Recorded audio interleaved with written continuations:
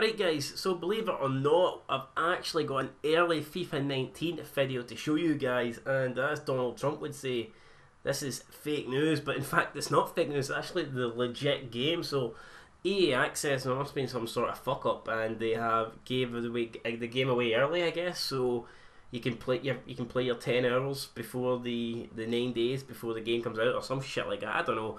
All I know is you were not supposed to get the EA Access until midnight tonight, and it's been available from around about 9 PM, so that's good. And I thought we'd do a quick video here and just go over the Scottish Premiership transfer budgets slash board expectations like we did last year, and just see what each team's goals and success and expectations are in this year's game. And I was looking at the ratings, and again, I think it's controversial, but we'll talk about it once we get through all the teams. But there's definitely a few things I disagree with in this year's FIFA. So straight off the bat, you can see Aberdeen rated at 2.5 stars.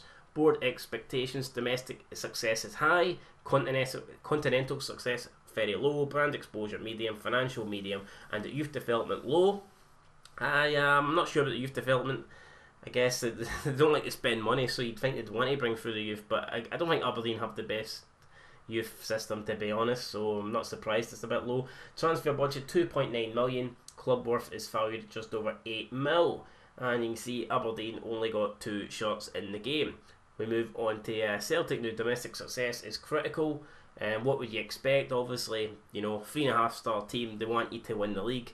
Continental success is low. It's the same, is it not? No, it's just low. I mean, you'd think that Celtic would want you to do well, get into the Champions League group stages, so I'm pretty surprised. I think continental success should be a bit higher than a 4. Brand exposure 2, financial very low. Again, I don't really understand that. I mean, Celtic do try, and financially they're always trying to sell their better players on for more money, make money by selling their better players to bigger clubs abroad in foreign leagues. So again, why they've got a 5 for financial very low, I don't understand. It should be at least a 2 in my opinion. And youth development is a 3, debatable. Transfer budget 14.3, club worth 66. So if you go Celtic, man, nothing less than first will do for you. We've got Dundee up next, 1.5 star team, 1.5 million in the transfer kitty. Club's only worth 1.8 million. Holy shit, they've almost got more to spend than that club's actual worth, and to me that is absolutely mental. I do like their away kit though. Got to give their, I'll put their away kit over. I think it looks nice. Domestic success is 4, continental success 5. Not that they're ever going to be in Europe, but whatever. Brand exposure 4, financial 3, youth development 3. Neil McCann, you'll be getting the sack pretty soon, I believe. Up next, we've got Hamilton, 1 star team. Fucking shocking, but they are pretty shit in real life. You've got domestic, continental, and brand exposure, all 5. But financial and youth development is critical, which makes sense. They've hardly any money, so they've got to focus on bringing all the young players through their youth system, because they can't even afford to go and spend like a tenner on players. Never mind, millions. So youth development it is. Look at that, not even £1 million to spend. Fucking hell, if you go Hamilton, you've got a miserable career mode ahead of you. Up next, we've got Hearts, 2.5 stars. Domestic success is a 2, high. Continental success, I keep fucking butchering that every time I go to say it. Continental success 5, very low. Brand exposure medium. Financial is medium, and youth development 2 is very high. I agree with that. I mean, Hearts do have a good youth system. They bring a lot of good players through the youth. Financial, I guess, I mean, I can't disagree. 2.5 stars. I think this is all fair enough. 2.2 transfer budget. Personally, if Aberdeen's got a 2.9, I think Hearts should have a slightly bigger transfer budget. I think over the past couple of seasons, Hearts have actually went and spent money. They've brought players in. Aberdeen try and refuse to. They've even got their own Aberdeen DNA pish. They want their own fans to buy the players for them, and that's not going to work because Aberdeen fans are stingy as fuck. So it looks like Aberdeen's getting no new players. Club worth 5.8 million. I'd say it's worth a lot more than that, especially being right in the heart of the capital. But whatever, man. Obviously FIFA does they think so.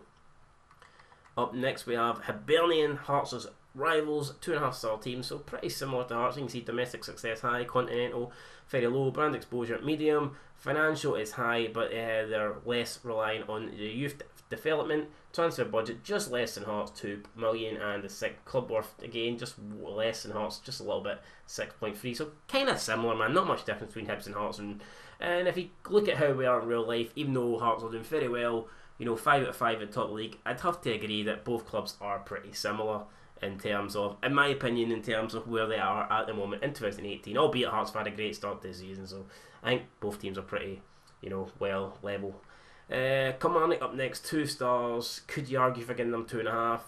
Possibly, but I don't think they deserve the same as Aberdeen, Hearts and Hibs. So 2 is probably about right. Domestic success medium, continental very low, brand exposure low, financial high, youth development free, transfer budget of 1.5, club worth 4.5 million. In Kilmarnock, I think Kilmarnock with a decent career mode. You maybe try and break into those Europa League places, and I don't know, maybe after a number of years you could try and challenge at the top.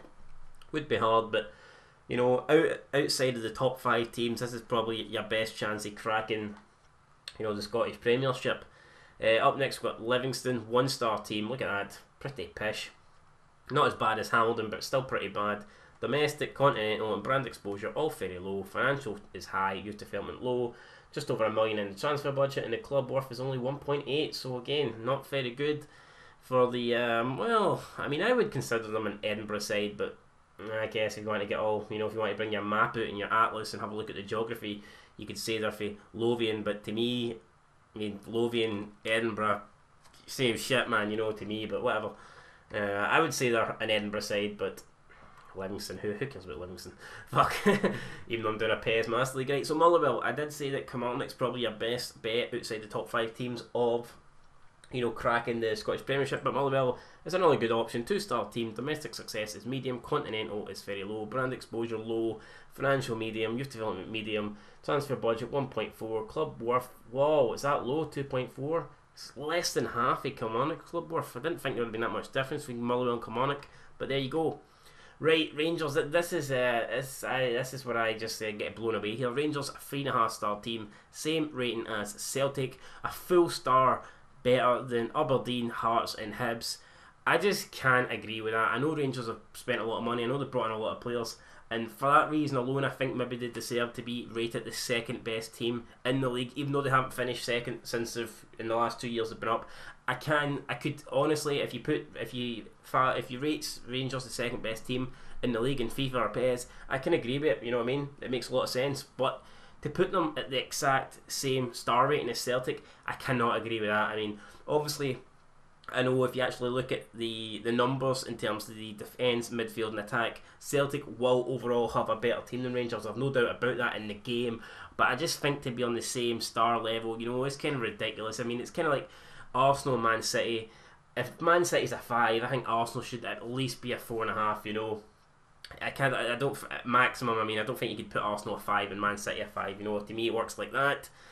So that's just my opinion. I can't see Rangers why they're the same level as Celtic. I don't think they deserve to be a full star better than Hibs, Aberdeen and Hearts, but you can see domestic success critical, continental is low, brand exposure high, financial low, youth development medium. Rangers, you'd think with all their financial difficulties financial would be a bit higher than that, but obviously not. Transfer budget 6.9 million, club worth a massive 32.5, and they're for Glasgow, the great city of Glasgow. Up next we've got St Johnstone, 1.5-star team. Decent. They're not probably not going to challenge for the top, but they're too good to get relegated kind of club. Mediums, domestic success, continental and brand exposure very low, financial high, youth development low, transfer budget 1.4, club worth 4.6. And finally, last but not least, St Mirren, the newly promoted St Mirren, who got rid of Alan Stubbs. I thought it was a weird decision, to be honest, but we'll see how they got on. Got a good draw against Celtic with the new manager.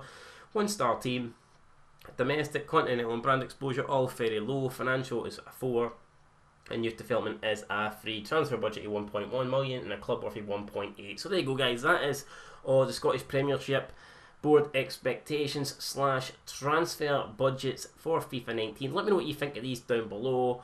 I don't think, apart from Rangers, I wouldn't say there's anything really drastically wrong. I think there's too big a gap between Motherwell and Kilmarnock. I don't think Kilmarnock as a club is worth double the amount of Motherwell. To me, that's a bit off.